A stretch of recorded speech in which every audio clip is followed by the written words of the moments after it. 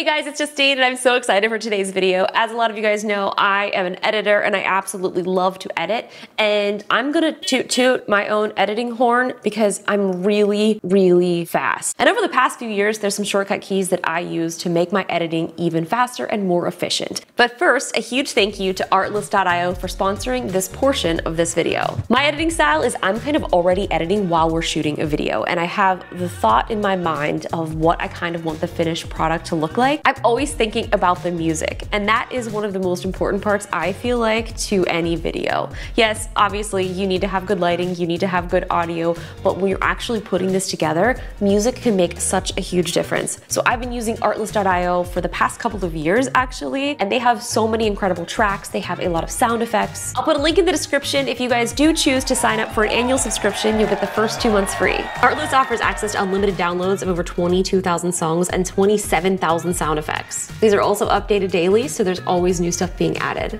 You can choose a subscription tier that fits your needs. There's the personal plan that is yearly for $9.99 a month, or monthly that is $14.99 a month. There's also the unlimited plan that covers everything from personal to commercial projects. I really like the unlimited plan because even after your subscription expires, you'll still be able to have access to all of those songs that you've used in your projects. I really like the For You page because I feel like Artlist.io knows me better than most of my close friends because I have spent so much time on this website finding songs, downloading, curating, making playlists, and finding the perfect track for my projects. You can search by mood, video theme, genre, instrument, and they also have a really cool spotlight feature that will show you some of the Artlist.io originals. So if you're a content creator and you think that you can just get by using royalty-free music, yeah, you can, but being able to have access to a high-quality music library really steps up the game. This will also help you avoid getting copyright strikes because this is directly linked to your YouTube channel, so you won't have to worry about losing any type of revenue or having your video taken down because of copyright strikes. You guys can sign up now for Artlist.io using the link below in the description for 2 months free when you sign up for an annual plan. Thank you again to Artlist.io for sponsoring that portion of this video. So I've got Final Cut open, and now we're gonna go through some of my favorite shortcut keys. Some of these you may already know, but some of them you might be like, wow, I didn't know that I could do that. So first things first, I'm gonna get my project started, create a new library. So our library is created, then I drag and drop in my content. There may be other better ways to do this, but I basically make all of my folder structure already, and then I drag and drop everything in. That adds keywords, and it separates all of the content into many little folders, so everything is already organized for me. You guys might not shoot on multiple cameras, but we've started shooting with 3 cameras now for most of our unboxing stuff. So using the Multicam feature in Final Cut has been by far just a lifesaver. All I have to do is select those 3 cameras, click New Multicam Clip, we'll name it Unboxing Part 1. It will automatically sync all of our Multicam clips. You guys can see here all of the tracks, everything is all matched up. And if you want to reorder them, so I like having my main camera 1, top 2, and the other 3rd camera as our 3. So let's start a new project. This is our project. Now using Command and the bracket keys, this is a really quick way to cycle through things that are already open. So we're here in the Multicam, and then I'm gonna go back to my unboxing the phone, and here is that Multicam clip. To bring footage into the timeline, I like to use the W key. That automatically will bring all of that content down. Something else that I like to do is if I'm at the end of a clip, I hit the arrow up button. That will take me to the start of the clip. I use this all the time. Now in Multicam, I'm gonna be using Command-Shift-7, and that'll show or hide our Multicam clip. And as we scroll the timeline, you're gonna be able to see those 2 clips, but since we have 3 cameras, I'm gonna switch to our 4-angle display, and you'll be able to see all of those right there. And why I like Multicam is we're able to just make all of these changes inside of there, and it won't affect anything else that's happening in your main timeline. So since this clip right here is upside down, I'm going to click on that center clip, make sure it's highlighted by clicking that little computer screen right there. Now to get to the transform tool, if I don't have to use the mouse, I'm not going to. You could either click right here to activate it, or you can click Shift-T, and that will bring up the bounding box. Now, I just do a quick little rotate. You can also go over here and use the transform and rotate there, but I just quickly do it just like that. And then to go back, Command, open bracket. All right, so we're here in our main timeline. I wanna get quickly back to the beginning. Spacebar is our friend. This is a simple way to start and stop playing. Now, if I wanna get to the beginning, I'm gonna hit the arrow up, take us back to the beginning. Also Command plus and minus lets us zoom in and out. I also love editing with the magic mouse because this will let me scroll the timeline very quickly, and I use that way more than I'd like to admit. Some other shortcut keys that may be very helpful for some of you. This little area right here is the select, trim, position, range selection, blade, zoom, and hand. Out of these, I mostly use the blade and select. So I use the B and then hit A for select, delete, delete. Plus minus, show our timeline. So when we're talking about editing clips, I will sometimes also use the playhead to edit.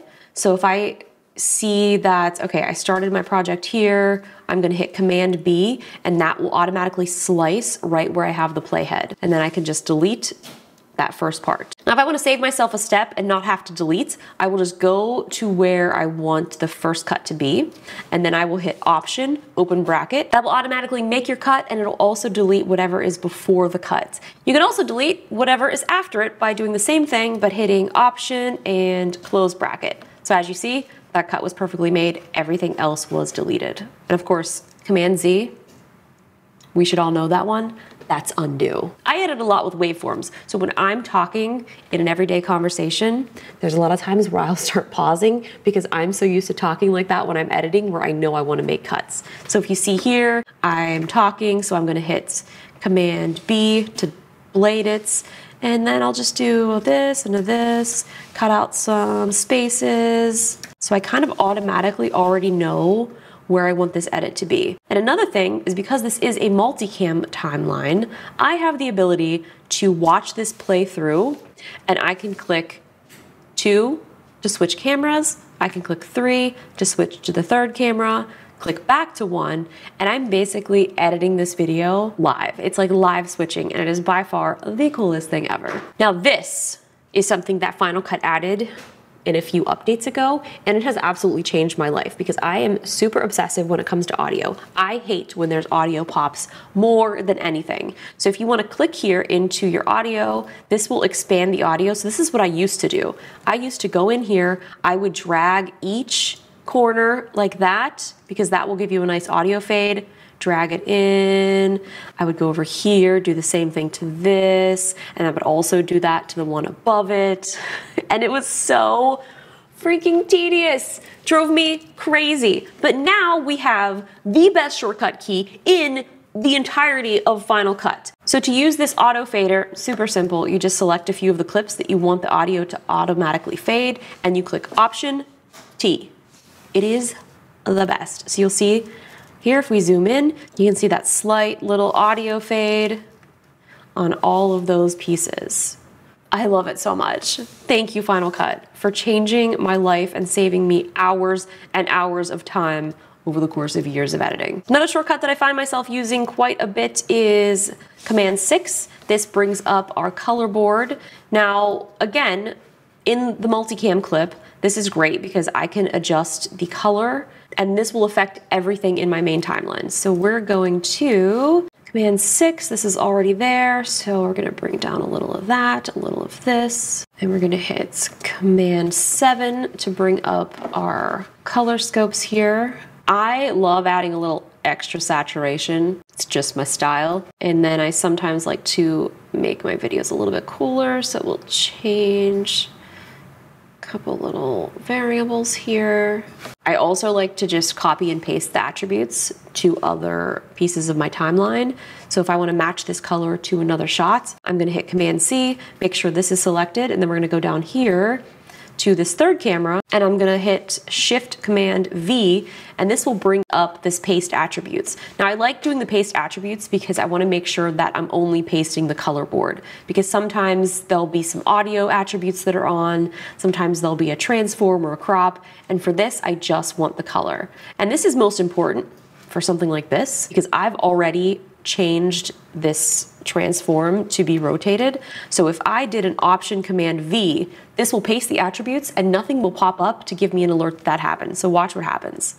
So that flips around because it's pasting the attributes from the previous clip, which was not rotated. So now I have to go and re-rotate that. So to alleviate things like that happening, that's why I like using the Shift Command V. This pops up, lets me just make sure everything is right, and we're good to go. So to clear that, we're gonna hit Command 7. Now Shift Command 7, I know, similar but different, brings back up our multicam clips. So I like having the index open because I like my starting point timeline to not start all the way over to the end, because I feel like that's so far over, and I like having it right here with a little bit more of a buffer. So this is sort of how I edit. Is I'll zoom in, kind of do one of those, add a blade there, maybe do this, this, this, and then I'll command, click, click to select both of those, and then I delete them, and then I kind of do a little command T. Great, that sounds good, love that. Most of the time I will do a super rough edit by playing it in double, triple speed. So I will hit play. And 1080, 30, 60. Oh, actually, something that, since I'm now listening to the audio, we have an audio problem. So opening back up Shift Command 7, this is very, very important because this drove me crazy the first time that I ever started using multicam clips. So I'll start by clicking here. This enables video and audio switching. And I'll select the camera that has the audio that I want to use throughout the video. So that is main. This over here was using a different audio channel.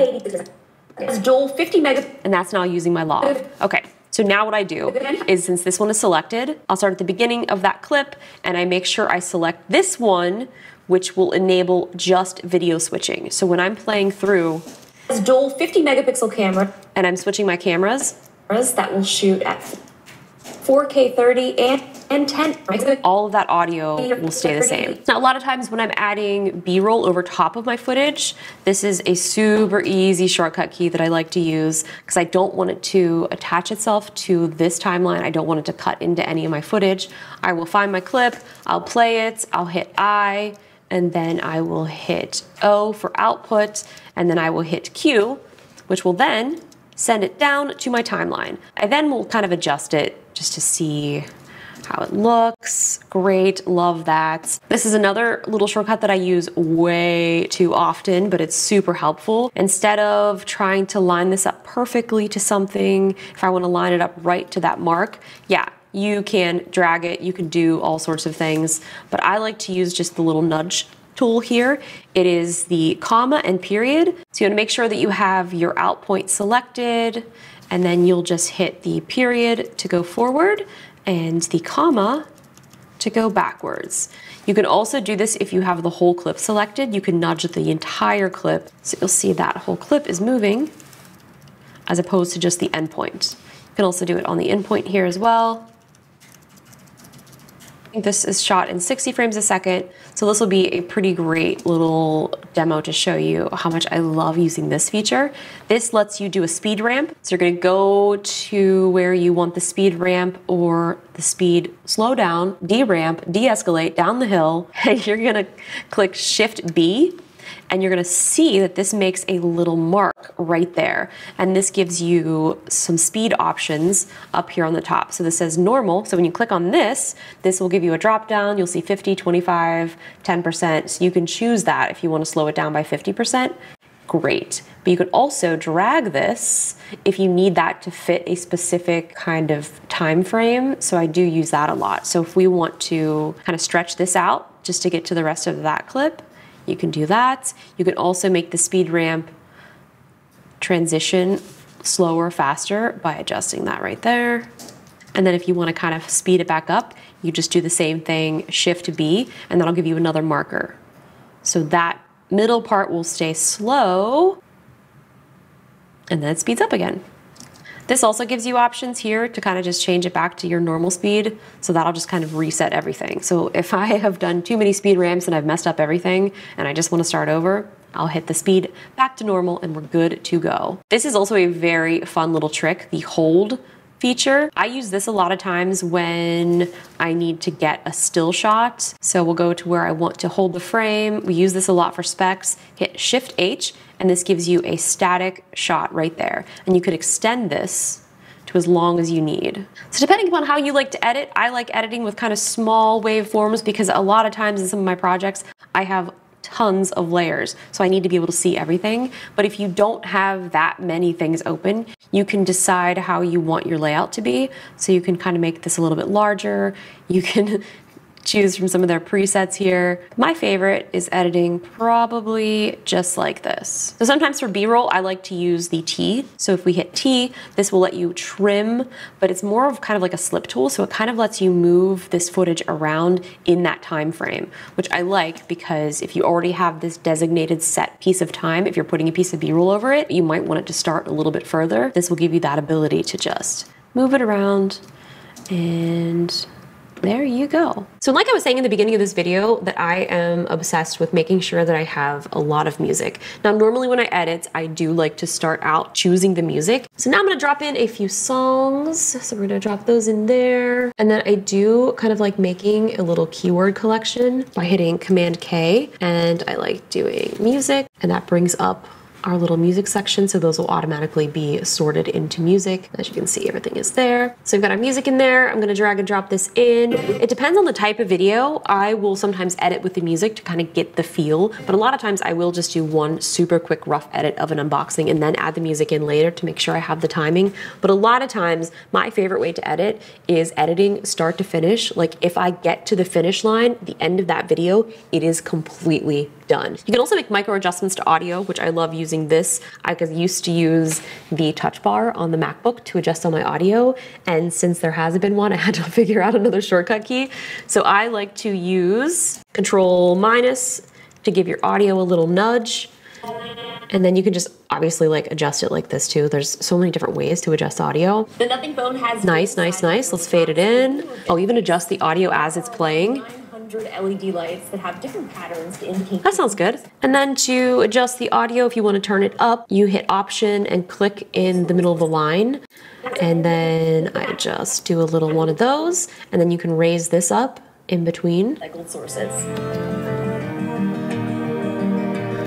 Nice. Sometimes also when I'm editing with music, I will actually go in and I will add a marker on the audio where kind of like the beat drops. So I know if I'm editing, I've got something to like work up to. So where's that beat? Where's that beat? When's it gonna drop? Now it's going too fast. That's one. Also V will hide real quick here what this sounds like. Mark, there it is.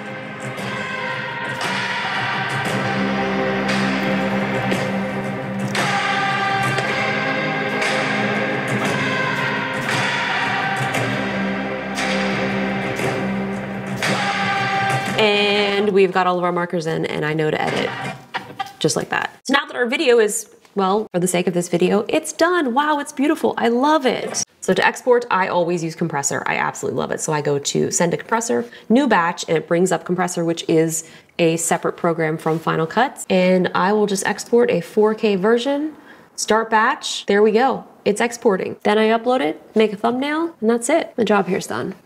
Well, thank you guys so much for watching. I feel like this was a lot really quick. If you guys have any questions, please leave them in the comments below. I also would love to hear from you. If you're a Final Cut editor, what is your favorite shortcut or tip or trick that I might not know? If you guys haven't already, please subscribe to my YouTube channel. I look forward to seeing you in my next video. Bye.